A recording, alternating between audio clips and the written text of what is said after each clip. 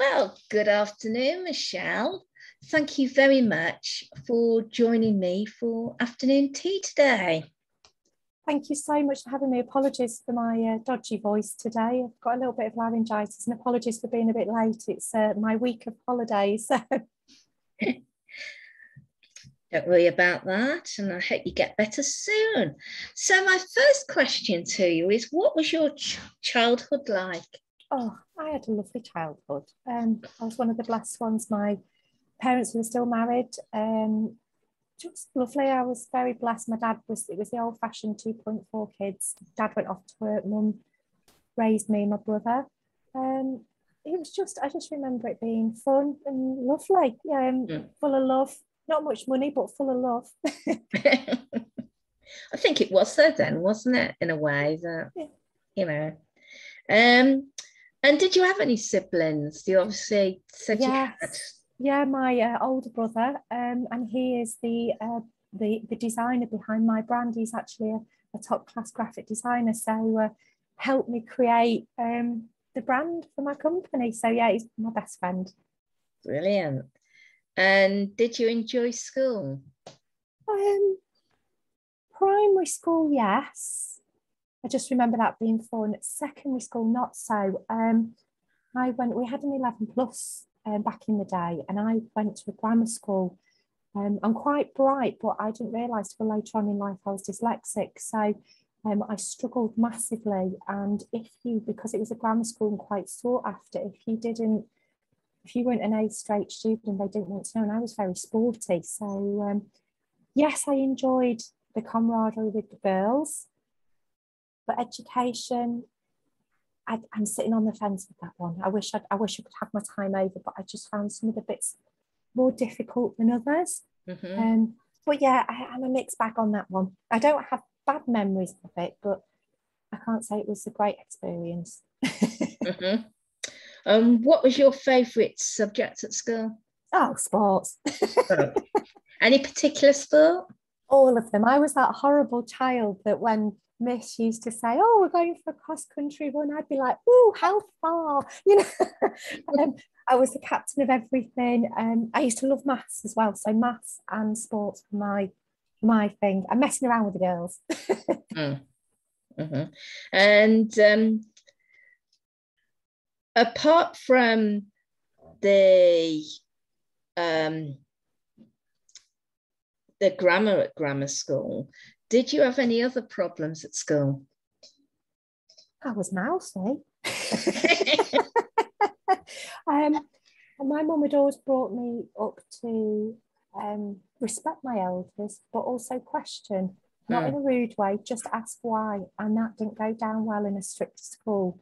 And I was never rude, but if you question something, it was almost like, no, do as we say, not as we do. And I suppose I'm still a little bit like that now. I'll ask questions. I class it as inquisitive and thoughtful. I think some people may call it obtuse and obnoxious, but so yeah. Excuse me. Were there any problem? Sorry, I've asked that one. Did you go on to further education? I knew I was not struggling at school, but I wasn't that way inclined. And I managed to get on one of these old YTS schemes back in the day, a youth training scheme for the youngsters watching. And I got a really good apprenticeship at British Gas. And at the time we did 4 days in the offices, and then 1 day where you did your ONC and HNC. So I got right up to higher in business and finance. So another 4 years of education, but it was a really good program. You did 3 or 6 months now? I think it was 3 months in each main department. So you could find out your strengths and weaknesses. And that was a really good experience. They paid us well, they trained us well, they made us keep a higher education. So yeah, I was very blessed to get an apprenticeship scheme with them when I was 16, but still kept my education going. And A-levels in university were not for me. Yeah. But yeah, I was very blessed. So where did you go from there? From British Gas. Well, I worked there. I found out I was really good in sales. But because I'd gone straight from school to British Gas, I felt I'd just moved from one institution to another. I've always been very sporty, and behind the scenes at the weekend, I was getting qualified as an aerobics instructor just for my own personal development, because I've always used to sprint at a quite a high level, but I had a bad injury when I was about 16 and a half that stopped me doing trials for the UK. So I was always very sporty. So I thought, well, I'll get myself qualified as an instructor, because that means then somebody can pay me to teach a class at the weekend rather than me paying. And then I realised actually I was quite good at it. And then people started asking me, could you be a personal trainer for me? Could you do this? So I got myself a level 2 gym qualification and a level 3 personal trainer. So I did that while I was working full time. And then I was getting asked to do more and more work. So my weekends, I was literally working all weekends with clients and classes and most evenings. And then it got to a point where I go, do I stay with this job that's great? And I've probably got really good potential. I had a pension and all those wonderful things that used to come with jobs back in the day, or this adventure. So I went for the adventure. Some people thought I was mad, but I thought it was perfectly sensible and built up a really good personal training business. So that's where I went from there, using all the knowledge that I'd gained at British Gas, which stood me in good stead. From there, I used to work really, really long hours. You'd work very unsociable hours being a personal trainer. When I was a personal trainer, it didn't have the kudos or the respect that personal trainers have now. And I kind of fell out of love with it a little bit. And then one of my old contacts had got a new job in a sales team and said, oh, we've got this job, do you fancy it? So I thought, then I got to that crossroads again and went back into sales. So from there, I went and I did great with the sales, working normal 9 to 5 hours. Me and my husband got married. I was very young when I got married. And then I fell pregnant while I had this really good job. And I was very poorly. And my husband said to me, they weren't very nice how they treated me. And my husband just said, look, we're in a very fortunate position. Why don't you just leave work and be a stay-at-home mum till the kids are at school? So I did that, and I did a little bit of, went back into my personal training because it worked around the children. And then when the kids got old, back, and I vowed I'd never work for a big company again just because of how I'd been treated. So I then became a consultant doing what I did best, which was teaching people how to sell. And then in the midst of all that, I discovered this thing called CBD, and the sort of personal training and fitness education that I've got, and my study of health and well-being with my marketing all kind of came to one. So I think, yes, it's a very long, convoluted journey to get me to where I am today, but they always say you always end up on the right path, don't you? So, so yeah, the fitness has always been in me, and the marketing and sales has always been in me, and then it's kind of pushed together with my love of health and wellness. Good. And has the pandemic affected your business? I don't know any different. Don't know any different. I started my business. I actually launched in November, December, before the pandemic, when we all never knew what a pandemic was and learned words like furlough. So yes, my business was a fledgling when the pandemic hit. So my business model that I had to completely flip it around and change it on its head. So I don't know any different, but now coming out of lockdown, I've gone back to my old, I'm starting to implement my old business model. And I think it stood me in good stead. I've learned loads of things that I never thought I was going to learn. And my business has grown month on month. So I must be doing something right. So I've been really happy, but I don't know any different. A challenge is thrown at you, and I think, like us wonderful ladies do, we just get on with it, don't we, really? That's it. And is there anything about your life journey, knowing what you know now, that you would change? God, that's a really good one. No, because I think everything that happens to you, whether that's good or bad, makes you the person that you are. And yes, I've had some really dark times with my mental health, and like we all have, we've all got a story, but without those really dark days, you don't appreciate the good days. You don't find that strength that you find when you're at the bottom of the pit. So no, I'm very much a don't regret anything kind of girl. So no, I think your life sends you on that path, and whether it's, I think we're sent on a journey, and that journey takes us to where we need to be. So no, I won't change a thing.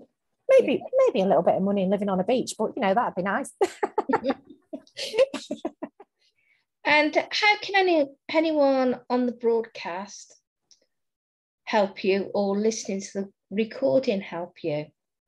I'm always looking to talk to people and educate myself about other things that are out there, not just the products that I'm in health and wellness. And I like to connect with other like-minded people where we can collaborate and work together. Whereas I'm an old-fashioned networker. It's about what I can give to others and how I can promote them. So I'm always up for one-to-ones with people to learn about their business, and see where I can help them with my network, and just to learn really. And if anybody wants to chat about CBD or sports, I'm your girl. And if anybody needed any help, how can they get in touch with you? Oh, well, thank you, Karen. It's very kind. My website is www.leaforganics.uk. I have the same handle for Facebook and on Instagram, and I'm Michelle Kehoe on LinkedIn. I'm always up for a chat. And if you see any posts, that you like, just give me a like and share and send me a message, and I'll love to return the favour. Has anybody got any questions for Michelle? Well, a question and just a comment, really. I think you've done really well. It's been amazing considering you started your newer business, just before all this stuff that's going on. So well done to you. I just want to ask, why CBD? What was it about CBD that kind of got you on this journey? Do you know, that's a really good question. Thank you, Suraj. I've always been not an anti-supplementer. I'm always been go to food and nutrition first before you add supplements in. Make sure all the other ducks are in a row. So, you're getting the right sleep and all the rest, and only add the right supplements in at the right time. And I've always not bashed supplements, that's wrong. I think we're too quick to pick things up and stick them down because somebody promises the earth. Whereas people need to research and look at their life. So I've always tried to educate people about, go to Mother Earth, eat whole foods, get a good night's sleep. So when I discovered CBD, I surprised myself because I do take supplements, but only the select ones that are right for me and my body. And for me, it was life-changing, but it is not a standalone product. It's part of the whole thing. I still eat well, I get my nutrition. When I'm like this, I try and rest. That's why my hair's a mess, because I was actually just chilling on the sofa, forgetting what time it was.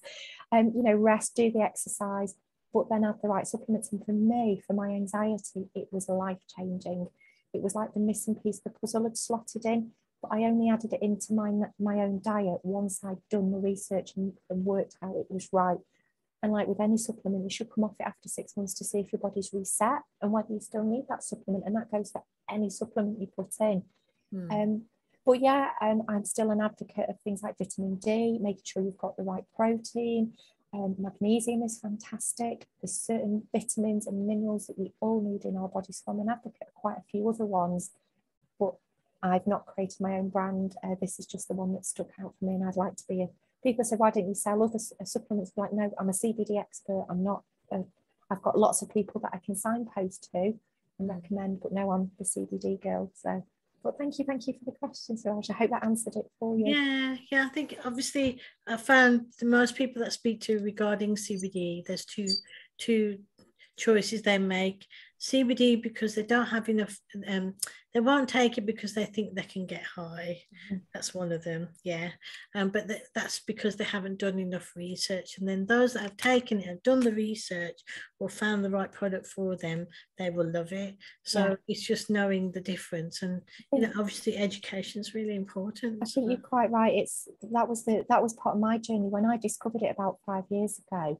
What I discovered when I started my research, yes, it was good for me, but the quality of the products and the education that was out there felt wrong, and it felt like it was a bit smoke and mirrors, and people weren't being ethical. And it feels like the tide is turning now. There are still a lot of people out there that aren't doing ethically. That there are some really good companies out there, and there's some not so good companies.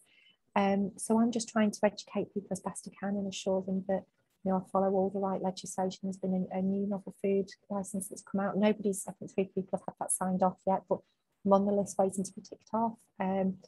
MRHA, follow all the legislation. It's just about making sure that the companies are ethical and are not selling, they're educating you and letting you make an informed decision.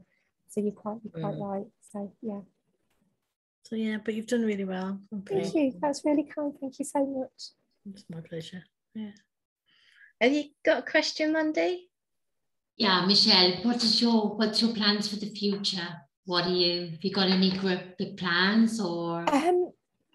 It's a strange one because the plan I had was I wanted to have a business that provided honest quality products at a fair price, and I feel like I've achieved that and achieving it because I'm getting it out there, and I wanted to fit my business in around my family. I never wanted to be working 12-hour days, 7 days a week, you know, all that. And actually I've achieved the money that I put in my head of what would I like to earn each month to do that, and I've done that. And within my first year I broke even, which was really, it surpassed all of my expectations. So in some respects I've hit some of those goals that I had. I think what I'd like to do now is just make sure that I carry on that right journey. I stick to my ethics and beliefs without spreading myself too thin. I actually got a really good opportunity to work with a big sporting event, and it felt wrong. It felt right that, oh my God, this is amazing and what an opportunity. But I felt I'm going to spread myself far too thin and not achieve anything, which is my goal was to have more time with my family. And I thought taking that opportunity may have given me the monetary reward, but it wouldn't have given me the emotional reward that I wanted. So very picky and choosy who I work with that align. And I just think if you stick to your ethics and beliefs, that the money side of it always follows. Right. And because of my mental health is so important to me, my family life is so important to me. Yeah, I could slave away and make an extra X amount each year. What's that going to do? I ain't going to buy me holiday this year, is it? Not going anywhere. So I've got a sore throat. I've been in a damp tent in Wales. So I think sometimes goals should be a bigger scale than just money. And I think, but yeah, I think just finding the drum and maybe more people getting to know that hopefully I'm an ethical company and we trust and believe in me. That would be amazing. I hope that's answered your question, Wendy. Thank you. Thank you. Thank you for coming today. Thank you very much for joining me for afternoon tea today, Michelle. Thank you. Thank you so much, Karen. And apologies again for being a bit late and sounding like Marge Simpson. However, I have been putting the CBD down and it's not quite worked with laryngitis yet, but I'm not at the doctor's, so all well.